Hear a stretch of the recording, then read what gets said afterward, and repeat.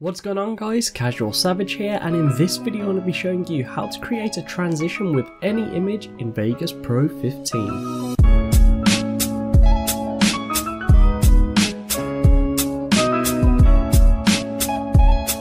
So on screen is Vegas Pro 15 and I have this clip here and then a thumbnail of my previous podcast. So you can see that's the two changes. Now just imagine they're two videos and you want to have a transition in between them. So instead of using the default ones built into Vegas, we can create our own using our own image. So of course it gives us more freedom of creativity. So for this I'm going to drag and drop on this image. As you can see, it's a guy in a spacesuit drinking some beer on the moon. And all I'm going to do is first of all make this smaller. Now you choose how long you want this clip to be, because this clip is going to decide how long the transition will be. But what you're then going to do is position this over the center of your video tracks, like this.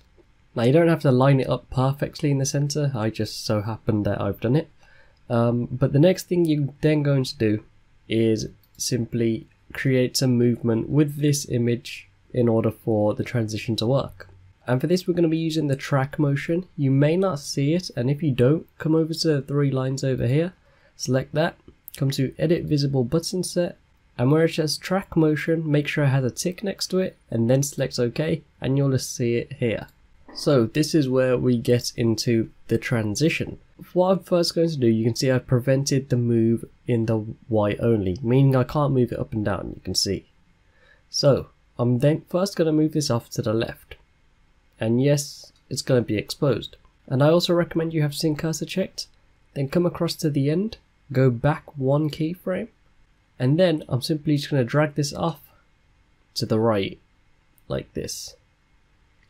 And believe it or not, that's a transition done. So I'm going to play it through, just like that. So you can see, as it's showing this screen, this image is going to wipe over, and the new image is going to come into play. Just like that, super simple, and it looks really clean. Now let's say you've added the transition but you want to change it so it moves up or down. So it's really simple to adjust. Come back to track motion, just right click, select restore box, so now it's back in the center. Uncheck prevents movement in Y, and then check prevents movement in X, and then simply drag it up or down. I'll put it at the bottom. Then the last frame, right click, restore. Again, it's back on screen. We can drag this up to follow the path because it's going to be starting at the bottom.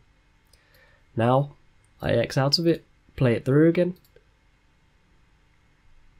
Just like that.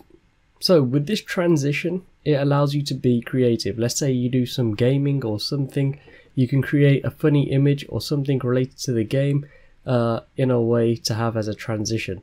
But you can see it's really simple to do, and it's super quick as well. And then maybe add a transition or some sort of sound effect, maybe a whoosh, or maybe just some noise or some sound effects that will go with what you're doing. But that is it for this tutorial. I hope this has been useful for you. Like I mentioned at the start, if you'd like to request a tutorial, then simply contact me via social media, and then I'll be able to make it for you as soon as I can.